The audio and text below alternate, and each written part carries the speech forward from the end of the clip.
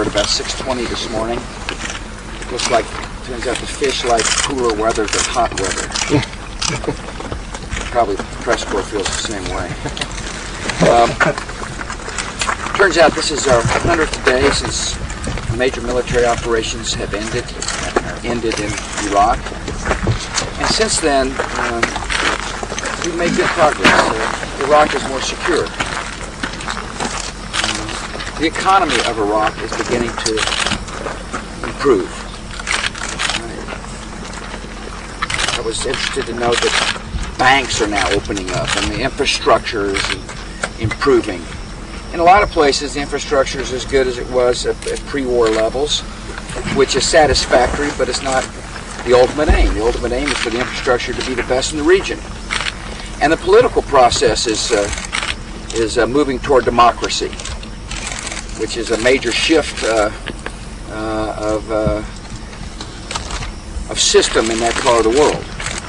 And we're pleased with the progress, but we know we got a lot more work to do. And the Secretary was briefing me on the ongoing security operations and the status of our forces. And, but I can say, I think you can say, progress is being made, not only in Iraq but in Afghanistan as well. And then we spent time making sure that our military is configured in such a way as to represent the modern era, which means it will be more likely that the world will be peaceful. A modern, strong, light, active military will make it easier to keep the peace. And after all, that's the objective of the administration, is to promote freedom and peace. And the Secretary and his team are doing a really good job for the American people. And welcome back to the ranch, Mr. Secretary. We're thrilled you're here. And thank you, sir. We'll be glad to answer a few questions. Start with the wires, of course. Thanks, Mr. President. You talked about progress, but there's some unfinished business in Iraq also. Yeah, no that's Saddam. What I also said we got more to do. To be specific, no Saddam, no weapons. 56 soldiers have died in this 100 days, including one last night. What can you tell the American people about how many more soldiers will die? And also, your commander in Iraq said yesterday, 2 years, absolute minimum. Yeah. Is that an assessment you share? Well, first of all, we suffer when we lose life. I mean, our country is a country that grieves with those who sacrifice. And our heartfelt sympathies and appreciation go to the loved ones of any soldier who's willing to defend the security of the United States, and that's what they're doing in Iraq. It's very important for people to understand that this is a part of the war on terror, that we're dealing with terrorists today. We learned a lesson on September the 11th, and that is our nation is vulnerable to attack.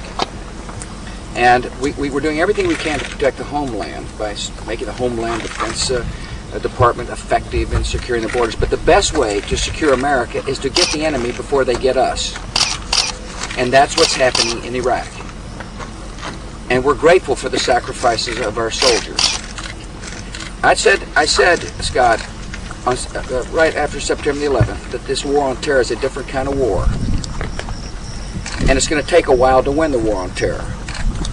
However long it takes to win the war on terror, this administration is committed to doing that, because our most solemn obligation is the protection of the American people.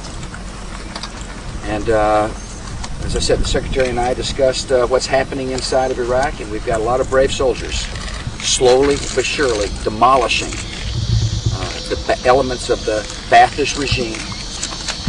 Those foreign terrorists who feel like they can use Iraq as a place to arm up and inflict casualty, or perhaps gain strength to come and attack Americans elsewhere. We've been there 100 days. We made a lot of progress in 100 days.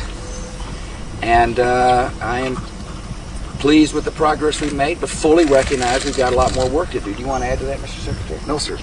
Should the American people expect 2 more years, at least? No, the American people should suspect that this administration will do what is necessary to win the war on terror. That's my pledge to the American people. They have got to understand that I will not forget the lessons of September the 11th. And those lessons are loud and clear. That there are people who want to inflict harm on the American people. We lost 3,000 plus on that fateful day. And, I made the pledge to the American people and the families and those who grieved that we will hunt down the terrorists wherever they are and bring them to justice. And that's what we're going to do. Steve. What do you think of Arnold Schwarzenegger, and would you consider campaigning for him? I will never arm wrestle Arnold Schwarzenegger. No matter how hard I try, I'll never lift as much weight as he does. I think it's interesting. I'm a follower of American politics. I find what's going on in the state of California very interesting, and I'm confident the citizens of California will sort all this out for the good of the citizenry. Would he be a good governor? As I say, I'm interested in the process. It's fascinating to see who's in and who's out, and I think he'd be a good governor. Dick. Mr. President, there are reports today that Israel is willing perhaps to reroute the security fence it's been building. Is that enough of a concession by the Israelis, or should they abandon construction of the fence altogether? Well, Dick, let me put the fence and these issues into a larger perspective, if I might. In order for a Palestinian state to emerge, a couple of things must happen. First, the Palestinians, the people in the neighborhood, must deal with terror. Must rout out those who would like to destroy the process. The fence, by the way, is a reaction to the days when there were terror. I've said the fence is a problem because the fence is, kind of meanders around the West Bank, which makes it awfully hard to develop a contiguous state over time. And so I said we'd talk to the Israelis, and we are about the fence. But we must have the fence in the context of the larger issue, and the larger issue is, will the conditions be such that a state can emerge? And it's important for a Palestinian state to emerge, in our judgment, because the world will be more peaceful, Israel will be more secure, and or as importantly, the Palestinians will have hope. But all parties must work against those who would make it very difficult to achieve the vision. Is rerouting it a step forward, a sign of progress? Well, as I said, look, the Israelis are willing to work with us. They said we'd consult. We're consulting. In order for there to be the progress that needs to be made, there needs to be security. The fence was a reaction to, in some ways, a reaction to the days of the Intifada. And the more secure Israel feels, the more likely there'll be a peaceful state. The more secure the region is, the more likely institutions necessary for the development of a Palestinian state will emerge.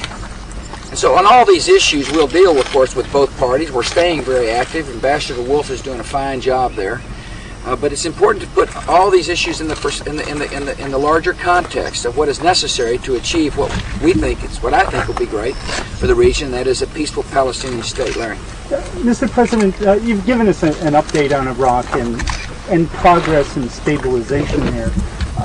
At this point, are you able to give us even a ballpark estimate of what it may cost, say, in the next fiscal year? No. And will Americans be the ones who bear most of the cost of that? Well, 2 points there. One, we generally don't do our estimates on the back of an envelope. In other words, by that I mean the commanders in the field will be dealing with the Secretary of Defense. Jerry Bremer will be bringing recommendations. And of course we'll go to the Congress in order to fund any request. And the request will be well thought out, based upon some variables. And one of the key variables is how much money we can get other nations to contribute to the reconstruction efforts of Iraq, or how many other nations are willing to contribute forces. And so therefore this is the budgeting process is one that's ongoing. It's an iterative process, I guess is the best way to put it. Iterative is the right word? Yeah. In other words, is it too fluid then? I mean, you're saying because until we know how many people are going to help out, we don't know? No, it's fluid up to a point, but obviously we're going to have to make a request. And when we do, it'll be a request based upon sound judgment. It'll be a well thought out request.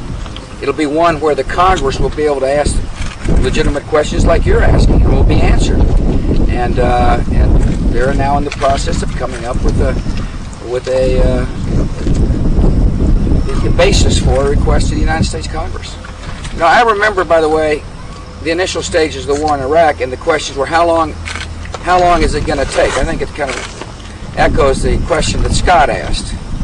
How long will you be there? How long will it take? And I can remember saying as long as necessary. Remember? I don't know if you remember the offensive stage of the war. You were doing an interesting job of trying to get us to make absolute predictions. And what is necessary is to achieve an overall strategy, and whatever it takes to achieve the strategy, this administration is committed to then. But you know, going into that, sir, you actually gave a pretty accurate projection of what that would cost. No, well, going into it, you're right, and we'll give you an accurate projection of what it's going to cost next year at the appropriate time. But also going into it, there was the timetable question, which also relates to the spending, and that is, why won't you tell us how long it's going to take? And my answer was, how long, however necessary, is how long it'll take. And that's the way we feel now. And we're working hard to bring other nations to bear responsibility in Iraq. I want to say something about Afghanistan. Germany has taken a very active role in Afghanistan, and we're very thankful for that. As NATO steps forward, Germany has assumed a big responsibility, and we really appreciate the German participation. And the reason I bring that up is that that's a change from 6 months ago. And not only is Germany's participation important, it's robust, more robust than we would have anticipated. I look forward to thanking Chancellor Schroeder for that. And Larry, the point there is that things do change.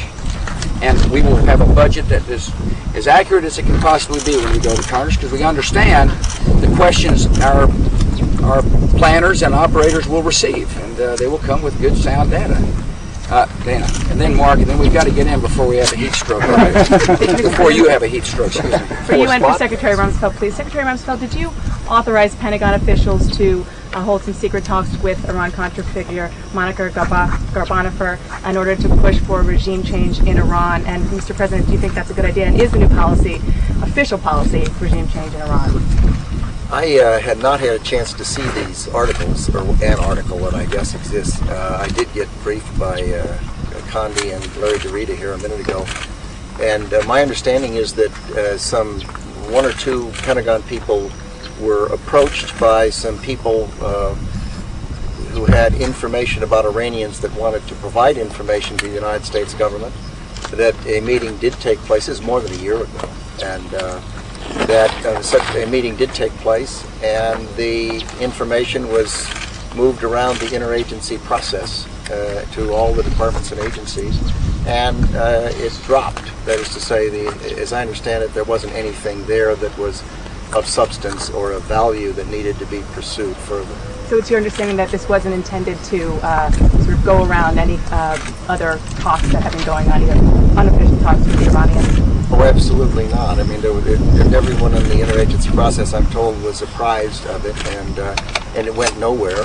It was just, this happens, of course, frequently, that people come in offering suggestions or information or possible contacts, and sometimes they're pursued. Obviously, if it looks as though something might be interesting, it's pursued. If it isn't, it isn't. Well, we support the aspirations of those who desire freedom in Iran.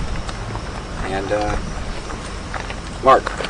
Mr. President, what's your response to the Democrats, including Al Gore yesterday, and some of the Democratic presidential candidates, who say that the American people were misled in advance of the war about the reasons for going to war, that you said disarming Iraq was the main purpose, but since then no weapons of mass destruction have been found? I say it's pure politics. Listen, thank you all. Have a beautiful day. You want to say more than that? No, it's just pure politics. We got a lot of people running for president, and it's pure politics. American people know that we laid out the facts, we based the decision on sound intelligence, and they also know we've only been there for 100 days, and we're making progress. A free Iraq is necessary for is an integral part of the war on terror. And as far as all this political noise, it's going to get worse as time goes on, and I fully understand that. And that's just the nature of democracy. Sometimes pure politics enters into the rhetoric. Thank you all. Take one on Germany. Do you think that signals a shift that Europe might be coming around to helping out in Iraq now? Oh, I think that we're getting, I mean, look, Great Britain has been helping out in Iraq for a long period of time. Poland has been helping out in Iraq. I mean, we got a lot of people helping out in Iraq. And I thought that the German decision in Afghanistan was an important decision, and we're grateful for that. Listen, thank you all. Would you mind if I just asked about the meeting you had? Sure, go ahead and ask about the meeting. I mean, I know that's unusual, but Beautiful meeting. but you know, are you now satisfied that maybe after reviewing our force strength, that American forces are not stretched too thin by the war on terrorism, or maybe potentially could be down the road? Satisfied. We discussed that in the meeting, and it's a fair question. Needless to say, when you have a spike in activity at crisis in Iraq, and it is important to review those questions. Dick Myers and his folks in the military review them continuously. We have found there are literally 2 or 3, or about 2 dozen things we can do that reduce stress on the force. And the cost of adding end strength is significant. The time it takes to bring them in, recruit them, train them, equip them, means there's a significant lag. So it's not something one does quickly. And as a result, we've got a major effort going on to take advantage of all the things we can do to increase the kinds of ways we can relieve that stress on the force. And it looks to me like we're going to be able to do that. And on the other hand, our country can afford to pay for forces at the level that can help defend and protect us. And to the extent at any point it looks as though a end strength increase is appropriate, we obviously would recommend it, but we certainly don't see the evidence of that at the present time. Any new 100 Degree Club members? Yesterday we added one. Do we know him? Secret Service agent. You going running today? No, I'm not. Did Dick Is he Cheney still catch alive? anything? Dick Cheney, he's a great fly fisherman. Thank you. Not a member of the 100